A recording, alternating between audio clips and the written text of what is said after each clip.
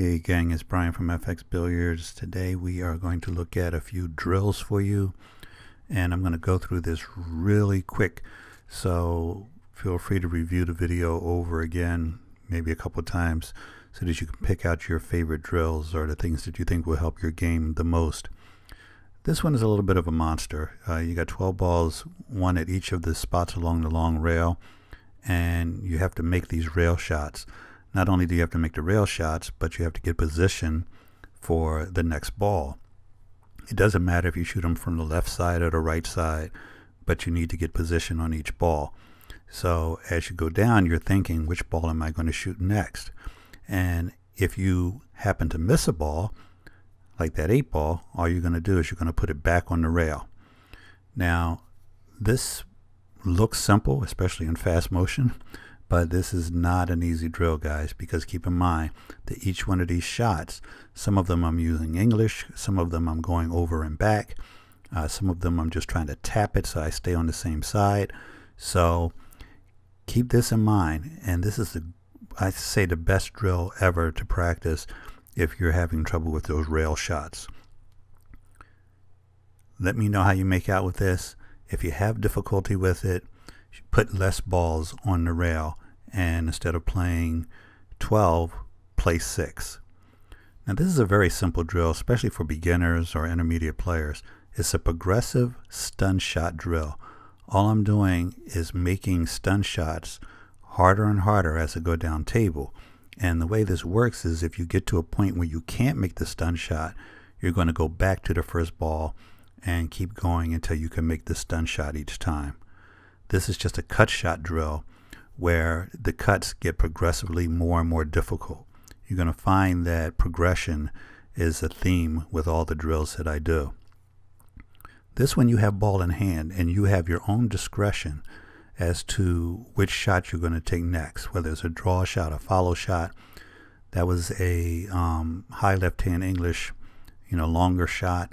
You can see that each shot, what I'm doing is making the cut angle more difficult and the type of English more and more difficult until I get to this shot, which is almost straight up and down the table, where I have to cut it into what is my right hand corner pocket. So that one's simple. You just line the balls up and you come up with a different shot each time.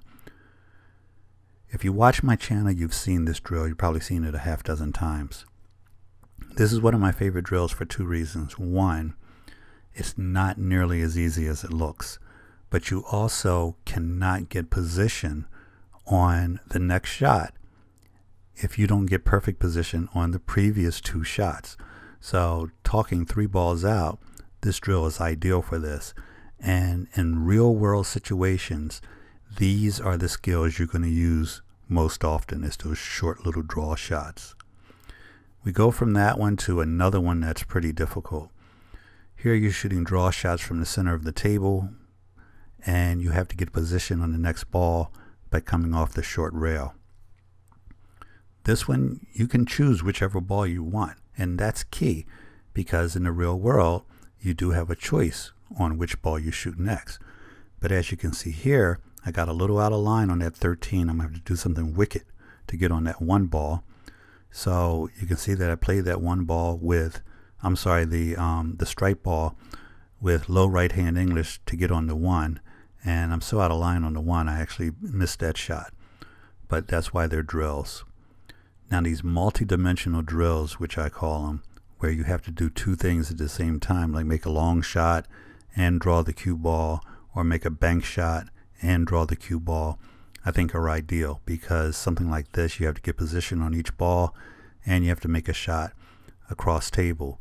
So I think this is a great one, especially for high intermediates, to learn not just to make those instinctive banks, but to get position while you're doing it. This one is similar to the one that we talked about 2 shots ago, except you pretty much have ball in hand here. You can see that I'm getting position on each one, except for that 9 ball where I'll get out of line. But you can put the cue ball anywhere you want to make these shots. The whole point of this drill is, once again, progression. It gets more and more difficult to make each shot. And if you can't make a previous shot, you go back to the beginning and start over. Now this is not so much a drill as me playing 9-ball against the Ghost, and I want to talk about the importance of playing balls in rotation for 8-ball players. There is nothing that is better cross-training for 8-ball than 9-ball. When you play a rack in 8-ball, you get bailed out very often, especially early in the rack, because there's so many balls on the table you have to choose from. I never learned to play elite level position until I started playing 9-ball.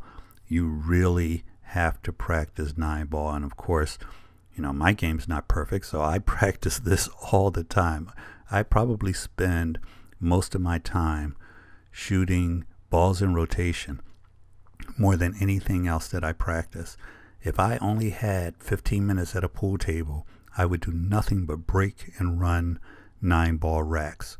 So break the rack, give yourself ball in hand, and shoot the balls off in numerical order.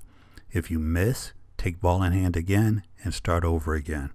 The reason you want to play with ball in hand is because 9-ball gets frustrating when you don't have a first shot and you're just kicking a ball around the table, and you really should not be wasting your time banging balls around the table when you could be practicing your position. So practice shooting balls off against the Ghost. Just break the 9-ball rack, take ball in hand, and go from there, and you're going to be a better player whether you play 8-ball, 9-ball, straight pool, one pocket, you'd name it. Watch the video again, guys. It's only 7 minutes long. Pick out your favorite drills or the ones you think will help you the most. Hit me up in the comments and let me know what you think. Also, don't hesitate to adapt these for your game, your level, your table, all of those factors. Have a great day. Don't forget to subscribe and share the video. And again, watch the video as many times as you need to get the best drills for you. Thank you.